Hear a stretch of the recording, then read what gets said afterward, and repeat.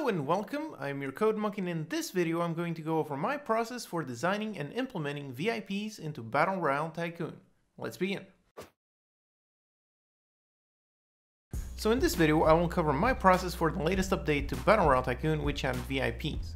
They are unique guests which must be kept happy to increase your park rating. The game is out now on Steam, so check it out to see what I'm teaching here apply to a real game. So as always, I start off by writing a rough outline of what I want to accomplish in a simple piece of paper. For me, I don't usually go too far in depth with my designs, just focus on a high-level picture and start prototype.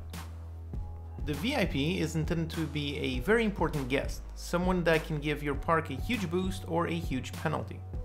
I wanted them to have a very unique sprite, making them easily stand out. I also sketched out the various UI elements that I wanted to create. So I wanted a window that shows the current state of the VIP. It should show a camera view as well as the name and a bar of the current happiness level. And I wanted another window that showed up when the VIP left the park, containing a summary of what the guest thought and what bonuses the player got for his final happiness level. So the first thing was to make a VIP spawn as a special guest with a special sprite. I created a simple class to handle a VIP, and the guest stores that VIP class instance. So any special behavior I want, I can just test if the guest is a VIP or not. And just like that, I had a guest behaving like all the others, but with a unique name and sprite. The VIP is identified by an enum value, which defines all of the possible VIPs. And based on that, it selects the correct name and sprite. Then I got to work on the UI elements. First, creating the window that shows a view of where he is and what he is doing. This works very much like the normal guest window. It's just a camera that is constantly following him. I've done a video on a character portrait window, so check that out to see how it works. The bar is set up like any other bar, it just shows his current happiness level. So with some sprites and moving things around, the VIP window was working correctly. Then it was time to work on the exit window. This window shows up when the VIP leaves the park. On the left side, you see a camera that has the VIP doing a special animation. Then you can see his name and his final happiness. Based on the happiness he left with, I created certain tiers for a special money reward. So if his happiness is under 30, there's no reward. If above 50, the player gets $500, and so on.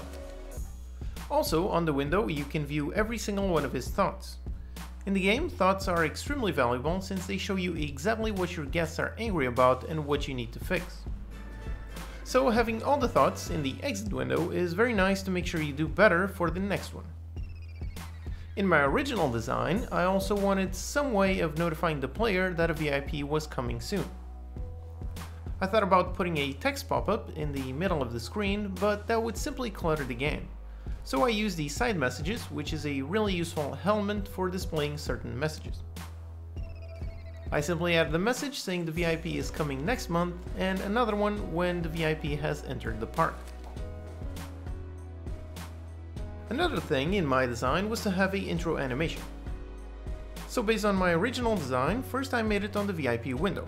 It would show the animation and then go back to the normal view.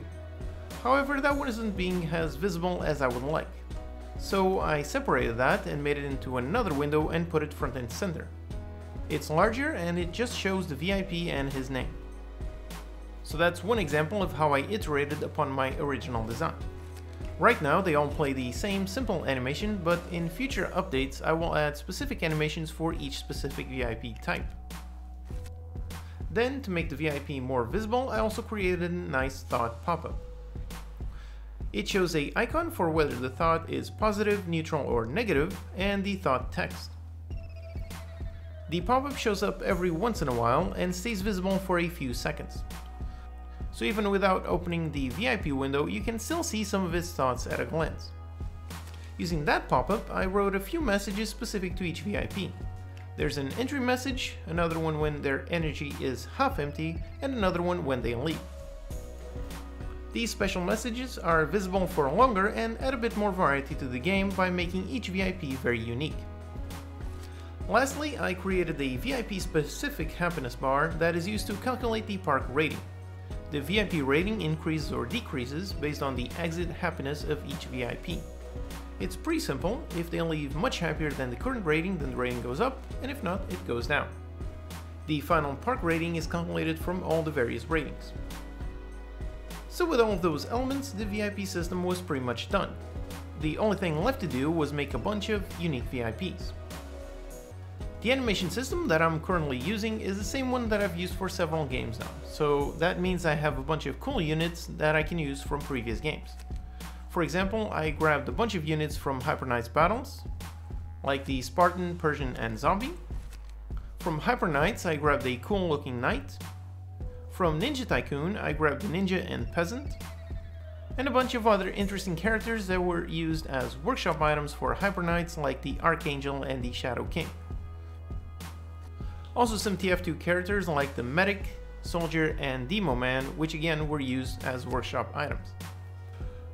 Finally, some sprites that I created specifically for videos on this channel, like the Sheriff and Bandit, which were made for the video creating the Deadeye system from Red Dead Redemption 2. Each VIP has their own sprite, name, and special messages. In future updates, I will add more characters from Survivor Squad and Blueprint Tycoon. So this is yet another example of how powerful it is to reuse code and use the same systems every time. If I had made a completely new animation system, then all of this would have to be created from scratch. So that was it for creating the VIP system for Battle Royale Tycoon. As you can see, my process is relatively simple. It starts off with a piece of paper containing the core ideas I want to implement, and then I start prototyping and iterating upon it. I believe this system is a great addition to the game since it helps keep the experience fresh.